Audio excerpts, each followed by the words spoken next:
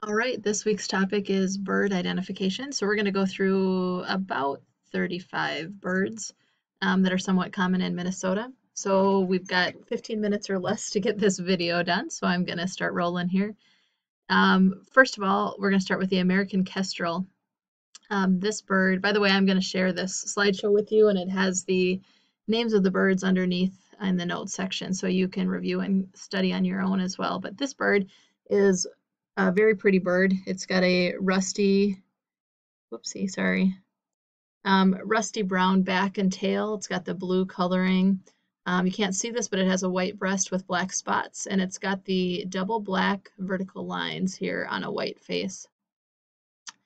The starling I mean, you could kind of say that it looks like it has tiny little yellowish star markings all over the body, but it's a smaller bird.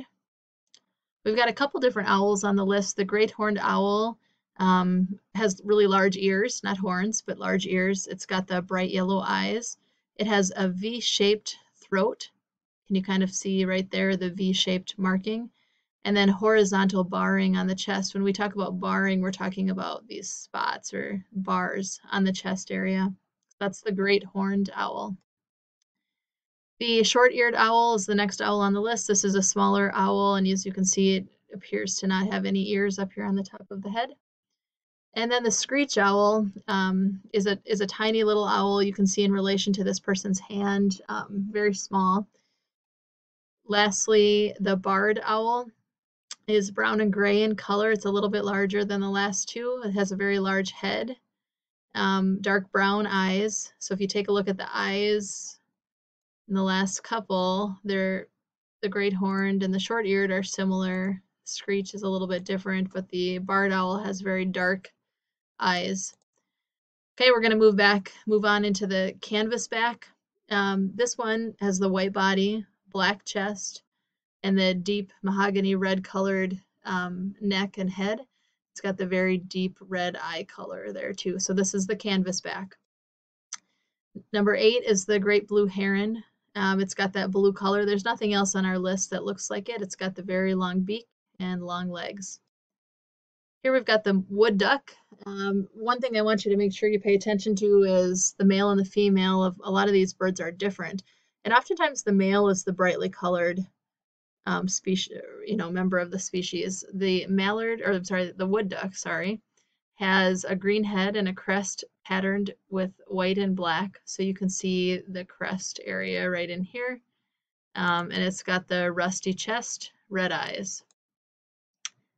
Okay, we move on to the ruffed grouse. I always think of this one like it looks like somebody took their hand and ruffled the feathers on the top of the bird. So this is the ruffed grouse. It's brown. It's a chicken-like bird. It's got a squared off tail down here, and it also has a white band on the tip of the tail right over here. If you look next to my mouse, you should be able to see that. The Wilson snipe is a smaller bird, very long beak. We move on to the teal. We've got both the male and the female version here. Male has color on its head. Female has just the wingtip color of teal. Here we've got the mallard. This is the male here, brightly colored green iridescent head, yellow beak, and this one almost looks like it's laughing at us. The grackle, most people think this is a blackbird. When they see it, it is a large blackbird, but it's got the iridescent blue back and head and chest area. Okay, this is the Cooper's hawk. The Cooper's hawk has that orangish colored eye. It's got the brown and white barring on the chest. It's a very plump bird. We've got a couple of other hawks. This is the one that has the most of the brown patterning. Sorry. The broadwing hawk has the brown back with the rusty red barring on the chest. You can see that kind of that rusty red color here, the barring on the chest. The tail has 2 to 3 wide black and white bands that you can see alternating here. And the white underwings almost looks like this bird has black fingertips when you see it in flight. Okay, so once again, that's the broad-winged hawk. The red-tailed hawk has the brown top with black barring, but it's got the characteristic red tail. Underside of this bird is white with a dark patch on the leading edge near the shoulder, but you can't see that here. Okay, this is the sharp-shinned hawk. It's got a squared off tail. If we look back at some of our other hawks, the tails are more rounded. The sharp-shinned hawk has that kind of that squared off tail look. Okay, we get to the Canada goose or Canadian goose. It's got the black head with the white chin strap. We hear these around here quite a bit, the honking noise. We should be hearing them coming back for the spring here soon. The whistling swan has a white body, black beak, and black feet. Very characteristic other than, you know, the two black patches. We're going to look at the snow goose here in a second, so I'm just going to flip back and forth. The snow goose has the black wing tips. Do you see where the color of the feet here and the color of the beak? So the whistling swan has the black. This is a really sad picture of a ring-necked pheasant. Sorry about that. But we've seen pheasants around here very often. This is golden brown body with a long tail. It's got the white ring around the neck. Okay, this is the male.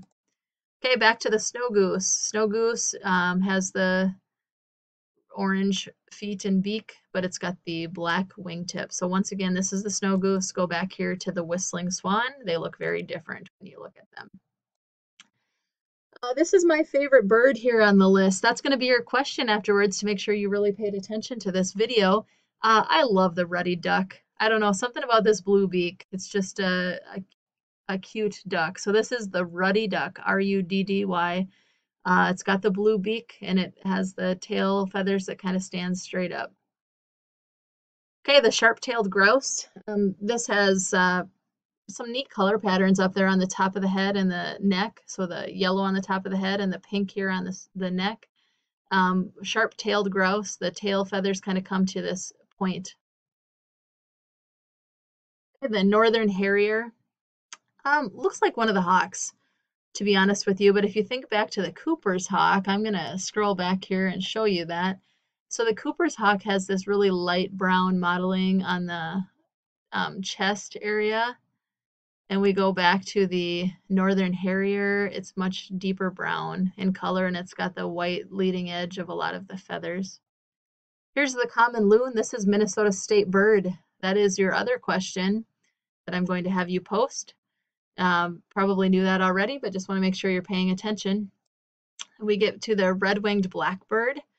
This is a smaller bird, about 8.5 inches. This is the male that we see, and we see these around here quite a bit. If you get out for a walk, stay away from people, but get out and see if you can find some of these birds.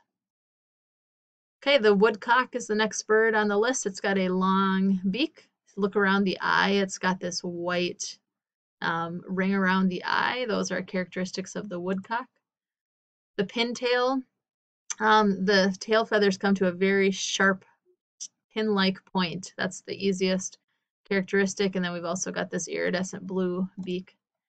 The Hungarian partridge is kind of a chicken-like bird, maybe a prairie chicken-like bird. So we got an elongated neck. It's kind of stretched out and a really short beak. Okay, here's the redhead. The redhead has a deep mahogany red head. It's got the bluish-gray beak with the black spots on the beak. The ringneck duck. I always think this is an interesting name because the rings are actually around the beak, not around the neck, but you can see the white rings there. And we're going to finish out with the house sparrow. This is a very small bird, small beak, different than most of the birds on our list here. So hopefully this gives you an overview. I'm going to upload this video, and I'm also going to upload these Google Slides right below what you see here on the screen down here. You're going to see the name of all of these. So you can flip through as a full screen slideshow and quiz yourself to help prepare you for your quiz next week. Good luck. I'm sorry, your quiz this week. Good luck.